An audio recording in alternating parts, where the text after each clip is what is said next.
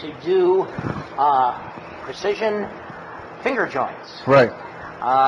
Finger joints are just multiple tendons that fit together like this.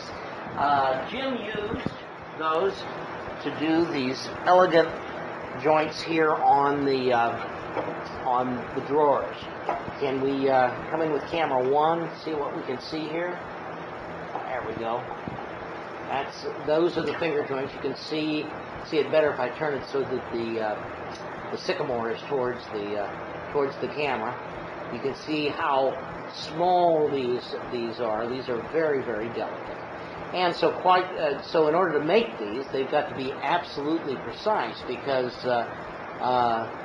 there's a stack up of tolerances problems, right? Right. If you're off even a 64th on the first one, you're going to be off a 32nd on the next one, and 3/64ths on the next one, and so on. You could be off a mile by the time you reach the end of the board. Either that, or they keep getting tighter and tighter and tighter. Sure. Okay. So you've got a finger joint jig here that he invented. He has all sorts of strange protuberances. I know what these two do. Those mount on the miter gauge. Right. Then I surmise that these two, the carriage bolts with wing nuts, allow you to slide the faces back and forth. That's also correct. To adjust the position of this face in which you've mounted a pin. Right. The pin guides each cut. That's right. It fits. Each finger fits over that pin for the next consecutive cut. All right. Now this is something new. What's this? This is my adjustment. I can very quickly and accurately adjust the relationship between the pin and the blade by loosening this wing nut and loosening these in the back, loosening all the wing nuts, and turning this until the proper relationship is achieved between the blade and the pin. Okay, so this is what? What's the thread pitch on that? That's 32 threads per inch on that. So 1 revolution is a 32nd of an inch.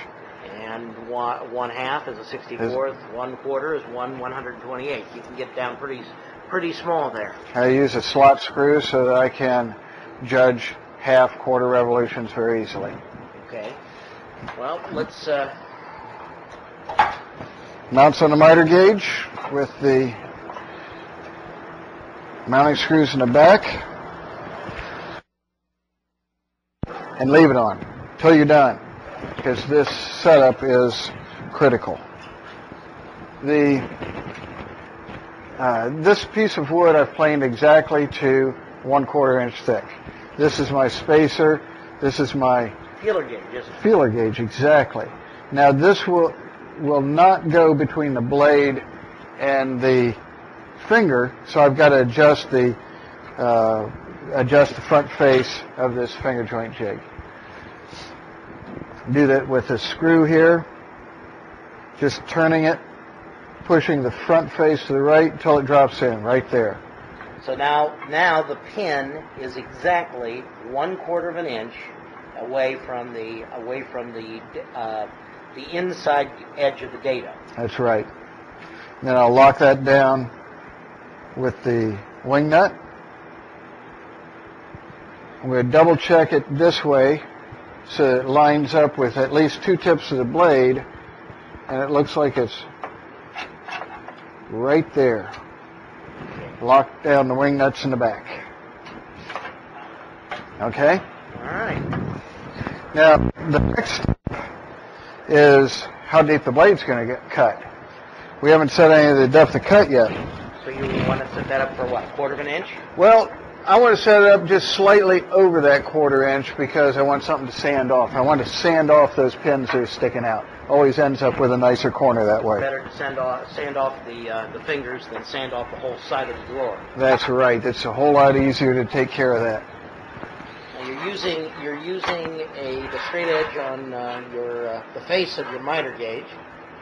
And using this combination square here for my zeroing tool.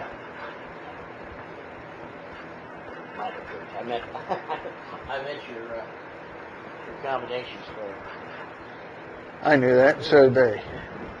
I had to correct you anyhow. Okay, that's 0. Now, we're going to very accurately lower that table exactly 1/4 of an inch plus 1/64. And to do that, guys, guess what you use? We're going to use the stop collar that we to last week. Some of you may have seen the tip on this stop collar. It's got exactly a 16 pitch thread on it. So one revolution moves this surface 1/16 of an inch. And I've developed some tapes, vernier tapes, that you can put on the top and the bottom. The top tape allows you to adjust of this surface in thousandths. The bottom tape allows you to adjust it in 1/128ths of an inch. You move this where you need it, and then you drop the table down so that this surface rests against the carriage, and you're right there. Now, I'm going to move the collar as Nick demonstrated 4 revolutions. That's 4/16ths of an inch. Or 1/4 of an inch total, and then move it 1/64 or 1/4 revolution. Drop the table, and I know that that's exactly where I want it to be. Now, I've got 2 pieces of wood here. Normally I would use scrap when I'm making a project, but for demonstration purposes here, I've got a piece of walnut and sycamore so that there's good light-dark contrast. The first cut is made with the walnut front. Okay. The bottom edge is marked, and it goes against the pin for the first cut. Now, that first cut becomes our spacer for the first cut on the side by just turning it over, setting it on top of the pin, putting the bottom edge against the front board. So it's bottom to bottom. Bottom to bottom, and that way we cut our rabbet, which is the first cut on the side. Okay. And now we're able to move the front back behind the side. They will be offset like this, and will notch progressively over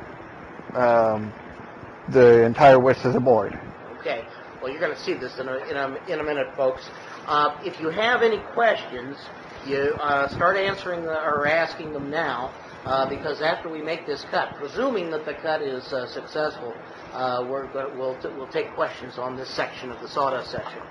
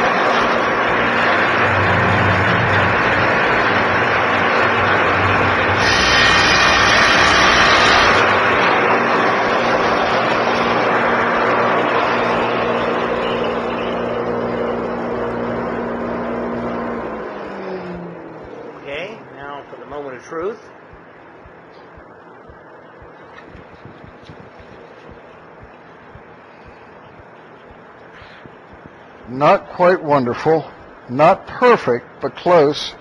They're a little tight. Okay. All right. If they're tight, that means that the pin is too far away from the data, right? Right. Okay. So we would have to move this a couple thousandths that way. Right.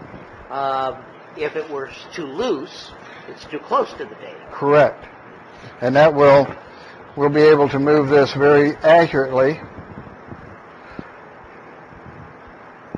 I'm going to guesstimate a quarter of a turn.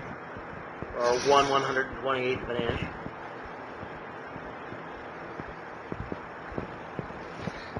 Lock that down. And then do it again. We can do it again. Okay. Jim and I are going to take questions now. I want to remind you that if you'd like to have the plans for this wonderful jig, they're on the blackboard. All you have to do is right-click on them and then choose Save Target As, and then you can enlarge them as much as you want. You can't buy a jig that's this intelligently designed. You actually have to build it yourself. So we'll see you over at the laptop.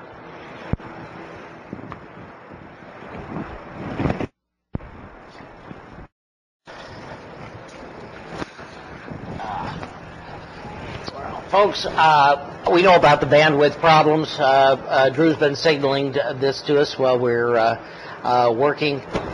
It just nothing we can do. Nothing we can do. This is internet traffic. It's higher than we've ever seen it. We're trying to push this out to you at just 102 kilobytes, and our bandwidth has been dropping down to as low as 69. So. Anyway, are there any questions about the finger joints? Not yet. I tell you what we're going to do. Jim and I are going to go cow tipping. We go cow tipping the fourth Saturday of every month. Drew's going to come along this time too. He's never been cow tipping with us, In the meantime, I know that you've missed a lot of the finger joint section because we've had these bandwidth problems. It will be up and it'll be free of charge for 2 weeks. So just go to shopsmithacademy.com. Follow the links to Hands Online, go to Sawdust Sessions, and the links will be down there on Monday on the bottom of the page. In the meantime, we're preparing a third Sawdust session, and we're going to be doing another maintenance question. Apparently, we're getting a lot of things in customer service about how to change out the switch. So we're going to take do the old 4-prong switch and the new 2-prong switch to show you the difference between the two. Then we're going to start a series on the overarm router. The overarm router is a unique tool. Jim and I both love the tool. It does a lot more than anybody has yet discovered. And so we're going to take 5 different sessions on these Sawdust sessions and just talk about the overarm router and show you all the things that we've discovered. We're going to show you a finishing trick, a stain that Jim and I have used for years. It's a most amazing stain because it is absolutely dead even, and there's nothing you can do to screw it up, really. And then finally, we're going to show you another bandsaw technique called compound cutting. Extremely useful technique. It's like magic. And so that's it. From Jim and I, goodbye. What? Andrew from Jim and I and Drew and well, Katie's out like a light here. Work well, work safe, and work to your heart's content. We'll see you.